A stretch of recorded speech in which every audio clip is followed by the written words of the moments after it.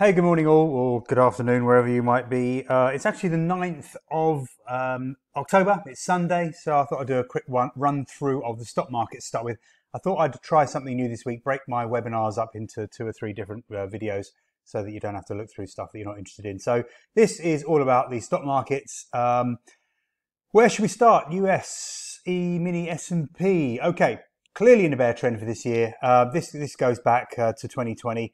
So I've got loads of fib levels on there. I love a bit of fib action, as you can tell. 200-week moving average, that's absolutely crucial. Now, we bounced off it at the beginning of last week, and I thought we'd have a good run up. We didn't quite make it to some of my targets. I thought 38.60 would be a good target, you know, just for fib levels and some previous price action. We got to 38.20, so we didn't quite get as far as I thought we would. Now, you can see we've got a long upper wick there on the weekly candle for the E-mini S&P, small green body. The market turned around was hit quite hard on that non-farm payroll number on Friday, slightly stronger than expected, not particularly out of line, but I think it's just the message is starting to hit home. I don't know why it's taken so long. The Federal Reserve is going to raise rates no matter what, and they're not going to bring them down next year. Now, the message is very, very clear from the Fed, but the markets just seem to be absolutely stuck on this idea that, oh, the Fed's going to pivot, the Fed's going to pivot. We get a weak number and the Fed's going to pivot. I don't see it myself. I really don't. And I think we are now, well, we are on very shaky ground.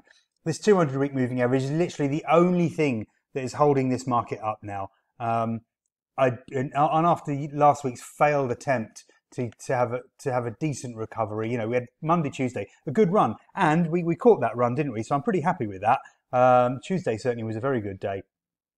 After the bullish engulfing candle that we had on Monday, that was the thing that I thought, okay, we had a bullish engulfing candle in the middle of the week before. We had the bullish engulfing, that was Wednesday, I think. We had a bullish engulfing candle on Monday, and I thought, okay, these two candles at the 200-day moving average in oversold conditions are telling me we're going to get a decent recovery, at least up to 38.60. That would have been my target, and I would have been trying a short position there. But we didn't quite make it. We missed it by 40 points. The bears quickly got control of this market. You know, that's pretty disappointing. 2 big green candles, you know, bigger than we've had for a significant period of time, and just no follow through. So fortunately, I took profit on my longs there, more out of luck than judgment, I'll be honest.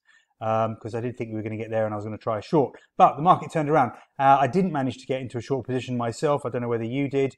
And I didn't trade on Friday, so I missed this move to the downside anyway. Thailand is too late for me. By the time the number comes out, it's 8:30 at night. And I'm not really in the mood for getting into positions at 8:30 at night on a Friday. More in the mood for getting into some beers. So, we clearly remain in a bear trend for the S&P. You know, quite a steep trend really. Obviously we do get these very sharp bounces, which is very characteristic of a bear trend. A bear market bounce is always pretty brutal, swift, powerful, but doesn't last too long. So now, as I say, the question is, what about the 200-week moving average? Does that hold, or do we break lower? I don't know when we'll break lower, but I think we will break lower eventually. Maybe it won't be this week, but I'm just trying to give you an exact value of the 200-week moving average. 35.88 is the exact value. Nasdaq has been holding very important levels of support. We're actually looking at the monthly chart now. That's the 50-month moving average. That black line comes in at 10,961. Now, we bounced early last time. That was back in June. We bounced just above the 38.2% fib, which is at 10,760. We haven't quite hit that level yet. We got to 10,890. How does that look on the weekly chart? Not quite so good. We've actually broken the 200-week moving average in the Nasdaq. We did try a decent bounce off it, but again, of course, long upper wick. The actual green body is even smaller than the one on the E-mini S&P. And we've got, now that we've broken the 200-week moving average and closed below it for 2 weeks on the trot, so not good.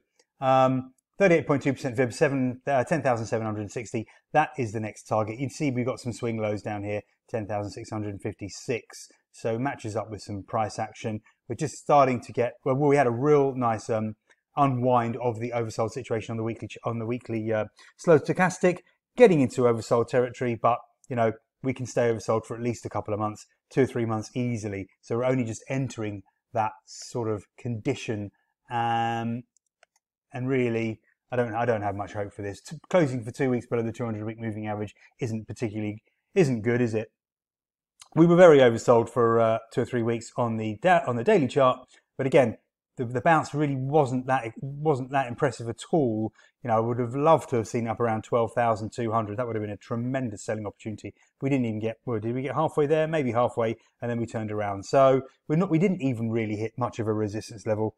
We hit maybe the 100 period moving average on the 4-hour chart. We got close to the 500-hour moving average, but you know, for it to turn around and dump like that, it really does show that the bears are in control of these stock markets, and the bulls just can't get a grip and maintain any sort of control over these markets. Up with the US markets on the Dow Jones, which has well below the 200-week moving average. Again, you know, we did manage to push up. We got a decent bounce to the 23.6% fib, so that was pretty good. 30,500, 30,600. We got to, that was a level for me, obviously, just because it was a fib level, and we've got a trend line there. Let's actually move to the daily chart. Obviously, this doesn't look good. Again, we rejected the 23.6% fib, closed the week below the 200 week moving average again. We actually got a new low at 28,635. That was actually on the Monday. We were littered with the bullish engulfing candles on Monday. Another one there, of course, for the Dow Jones, which again led to a real good move to the upside, but not as far as I would have hoped. Well, 30,500, close enough. And we turned around. So again, look, you know, just the trend line, the moving average, sorry, the trend line and the 23.6% fib from the beginning of January held the move to the downside, and we swiftly erased, well, certainly Tuesday's gain and almost half of Monday's gain. Doesn't look too good. The oversold situation has now been unwound, which for me opens the door to a break below the low for the year so far, which is at 28,635. So I see no reason at all to be bullish. Europe is in such a horrible mess. The DAX is actually holding up quite well. I don't know whether that's because of the weak euro. The euro's obviously collapsed against the dollar. Maybe that is what is holding the market up. I think we should be a lot lower. But anyway, where did we get to? This, I think, was the lower trend line of a possible bull flag, but it was certainly a trend line anyway of previous lows. That held nicely. So 12,600, 12,700 was my resistance level for the DAX, and we just turned around from there. So that looks pretty good as far as the technicals go. On the weekly chart, we've got plenty of room to the downside. Well, having said that, we've got the 500-week moving average giving us some support. Maybe that's why we bounced last week. So a break below sort of 11,750 would open the doors. It'll be like a trap door.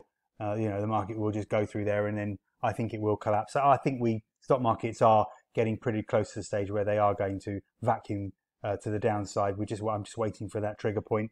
I think reality will set in that the Fed is not going to save us this time, and that they are going to stick with higher rates for longer. They have to fight inflation. The ridiculous credit and liquidity that has been provided for 20 years or something. It's just, you know, this market has been on a rock star party for a decade, or well, a decade and a half at least. Class A drug fueled rock star party, this economy. Yeah, everyone is absolutely borrowed up to the eyeballs. People buying property like there's no tomorrow just because they think it's a one-way street, buying cars that they can't really afford. You know, I go back to England and I see it everywhere. BMWs, Mercedes. For years I've been saying this is insane. People can't possibly be earning enough money. Every single person cannot possibly be earning the kind of money to afford all these lovely new cars, and people just going out and buying investment properties left, right and centre. It has to come to a crushing end. It just has to. And I feel sorry for those people because it's not their fault. They're just doing what was obvious to make money. But it just can't. Things like that do not ever last.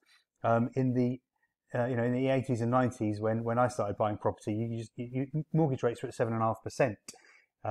Getting them down to these ridiculous levels, it was never going to last. Okay, we've got the FTSE now. FTSE holding up quite well. Again, two great big green candles, but it wasn't to last. Obvious resistance around 7100, 7200. Markets turned around. The pattern here isn't quite so clear at all, actually.